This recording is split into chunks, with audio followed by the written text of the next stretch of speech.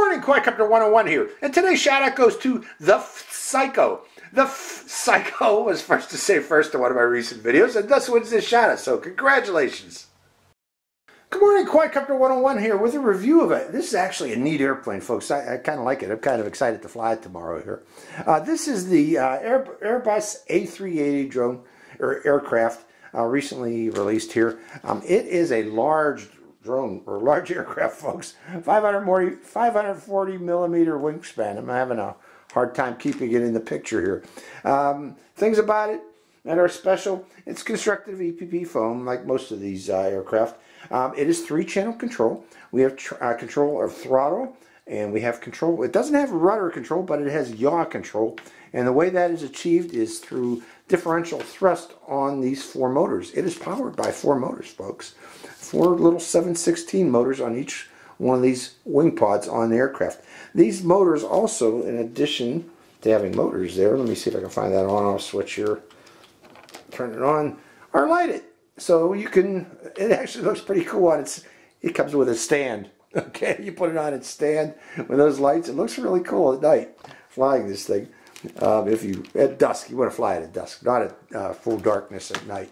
Other things about it, it is stabilized. It has 6G stabilization in beginner mode, and you can turn that off, and it'll be semi-stabilized. That'll allow you to do loops with the aircraft, as it does have elevator control. You can actually do full inverted loops with the aircraft. Supposedly, we'll find out when we go fly it.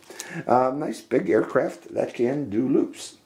Okay, I mentioned the 4716. It has the LEDs. I mentioned that. It is powered by a 3.7 volt, 550 milliamp hour battery. Your standard white low C connector, generic battery that goes in the belly there. I already installed it because I wanted to show the lights on this. There is also an optional light switch here if you want to add your own lights to it. There's a little power plug there right behind the on-off switch right there for the aircraft. Additionally, there is also one more LED on the belly here, right up by the nose wheel. So I'm not sure, but I think that'll probably flash when we're in the air on low battery. We'll find out when we go fly it. Okay, the range on this is supposedly goes out to 200 meters with this controller, so that's plenty of range for this big aircraft. And finally, I think I covered most of everything about the aircraft. So I'm kind of excited. You know, they use these little 7/16s with these ducts here. Hopefully that'll help improve, you know, a ducted motor should help improve the thrust. Although these seem to be the same diameter all the way through, I would expect it to expand as it goes toward the back. But we'll see how well these motors perform with those ducts on there. So what you get in the box is the instruction manual in English, which is good. The aircraft, a 540 millimeter Airbus. This is a big plane, folks, for beginner flyers. Beginners should easily be able to fly this when we get out there. You get the stand for the aircraft, display stand that you can put the aircraft on. Let me see if I can show it to you how it works. You have to close the door there, but there's 2 little holes there on the door. One's on the door, and one's right behind the battery door, and it installs like so. And I'm sorry, folks, I wasn't looking, but it installs like so, and then it holds it on the display stand for you if you wish to display the aircraft. Also, you get a screwdriver you have to install the wing, and the way you install the wing, there are 2 cables in there. There's 1 cable for the lights, and there's 1 cable for the servos, going to the servos and the motors, powering the motors. And you have to plug both of those cables in before you insert the wing. And then you unscrew the wing in place through 1 screw, which I believe was on the front here. You install 1 screw in there, and that holds the wing. There's a little hook in the back that holds the back part of the wing. And then you install the landing gears. They just plug right in, and you're ready to go. And I installed this. Look at that, folks. I installed that one sideways. It's supposed to go this way. So there you go. Now it's correctly installed. So you see how easy that was to install the landing gear on the aircraft. So. And what else do you get? I mentioned the screwdriver. You get a little charging USB port for charging the 550 milliamp hour battery. You should be able to charge this in your computer through your computer port or through a wall charger for your phone using this little USB charger. You get the controller, that comes with the aircraft, and you get a spare set of propellers. And now, before we go flying, let's quickly go over the controller. Again, the controls that we got on this are throttle. We have yaw control, which would normally be rudder control, we'd call it, but it's yaw because we're using differential thrust. And we have elevator control here. These buttons here are for trimming up the aircraft. We have yaw control, or yaw trim here, and we have pitch trim here. And this button here is for turning on and off the lights. If you want to save battery power, you can turn off those lights to get just squeak a little more flight time out of it. I don't think you'll get much though. I'd leave them on.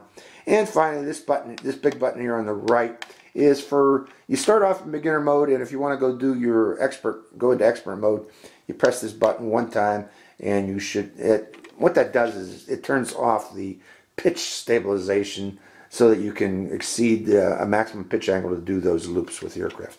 And of course, this is your on-off switch here. So that is the Airbus A380, folks. Let's take this nice sized airplane out into the field and see how it performs. So hope you enjoy this flight. Good morning, Quadcopter 101 on a chilly, bright, sunny day here at the park. There's something going on here. I think there's cross-country running going on here. So you might see people running by here, but either way, let's get this aircraft in the air. Okay, to start this up, I already put the battery inside, and to turn it on, we just need to hit on the on-off switch on the belly there. It's got an on-off switch, and then put it on a flat level surface, like so. And then turning on the transmitter, and bind, actually it's already bound to the aircraft. So check your control surfaces, up, down, that's working properly, and give it a little throttle left, right. So that's working properly too. So we should be ready to go.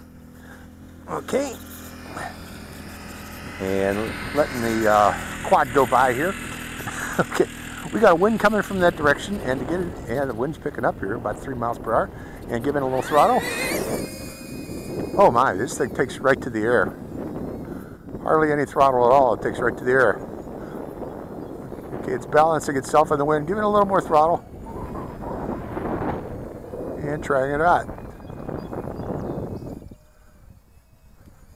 Going right through the sun. Okay, what I'm going to try to do, folks, is go back and forth in front of us here so you can see it. Wiggling the wings, trying the wings out. Going around. Trying the other way. Trying the other way, to the left. Give more throttle, reduce the throttle. Flies nicely. Now again, there is a wind. I got a wind here about 6 miles per hour. Trying it out in the wind. Going down to the right. Coming in. Okay, let's try a loop. It did the loop fine. It's still stabilized. I'm in advanced mode here, but it's still stabilized. Going that way. Gonna give it more throttle again. Pushing down, and no, it didn't roll that way. Didn't loop that time. Okay, coming out and going back to beginner's rate. So that wind seems to be an issue here. We've got a wind of about 6 miles per hour, and it is definitely slowing the aircraft down going into that wind. So let's try it again. Now, I got a lip down there, and that, okay, it takes right to the air. Okay, I'm giving it max throttle there, and it doesn't want to go back into the air. So hold on a second, folks. Let's see if I need to rebind the aircraft. It might be the battery, because I had it installed before I came out here. But I have a second battery, so let me put a second battery in it, folks, and see how the second battery works. Okay, fresh battery installed. Turning on the aircraft, putting it again on a flat level surface, binding to the transmitter, and checking the surfaces. And I'm noticing, well, how are those surfaces? They're fine. They're centered. And let's try it again. Fresh battery. Seeing if this corrects the problem. Much better.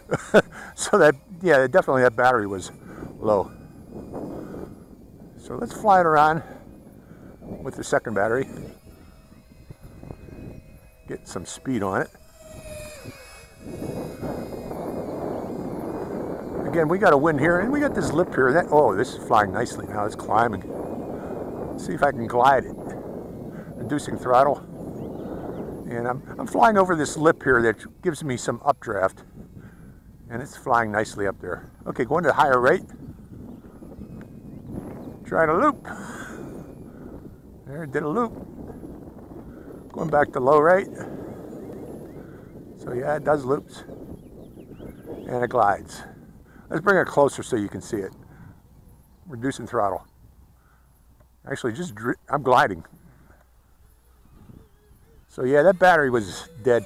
I plugged it in overnight, folks. I thought that having it off, the switch was off, that it wouldn't kill the battery, but do not leave the battery in this aircraft, even with the switch off. Okay, coming down lower. Good thing I brought a fresh battery.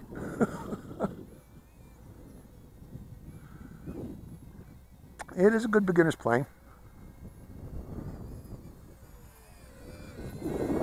Pretty neat model of the A380.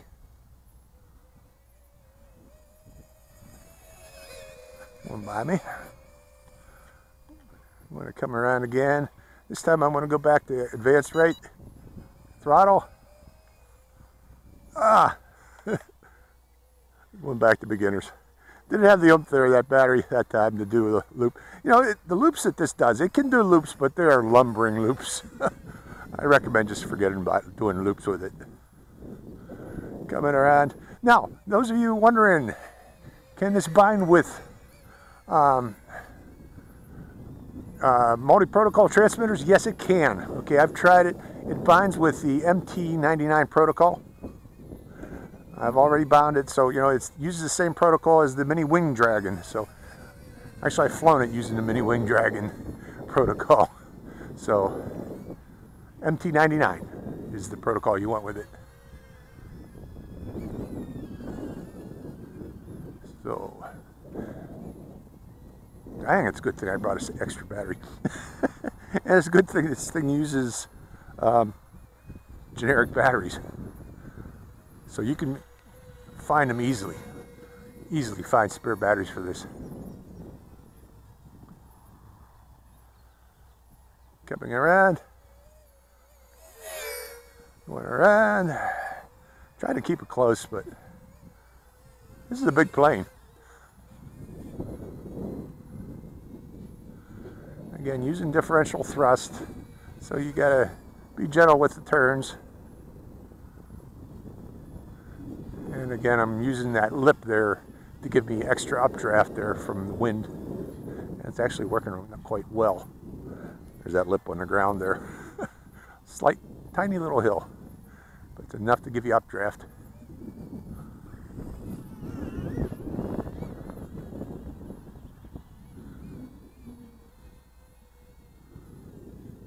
Wow, it just goes right up, right there. So that's all I'm doing here is doing not figure eights, but back and forth turns into the wind. Slope soaring, in other words.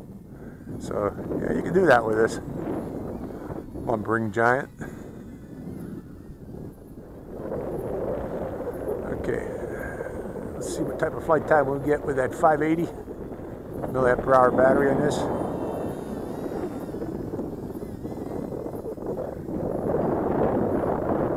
It's starting to get weak. I'm giving it more throttle. It's starting to get weak now, but that's about it, folks. You know, those four motors, they do burn up a lot of the energy from that battery. That's the amount of flight time you get there that I would expect, because keep in mind that little battery, that little 580 is pushing a big aircraft. This is quite a big aircraft. So that is the flight of the A380 airliner. From actually, I don't know who makes this. I suspect Ishii. This is probably an Ishii model because it's using again that MT99 protocol. So that the Mini Wing Dragon uses. So hope you enjoyed this flight. This is Quadcopter 101 signing out. Hi, Quadcopter 101 here again, Hey, if you want to get your own shout out in one of my future videos, make sure you subscribe to my channel. It's real simple. Just go to my channel page and click on that subscribe. And also make sure to click that bell button right next to the subscribe button. That way you get notified when I release a brand new video immediately and give you a chance to get that first shout out. So give it a try, folks.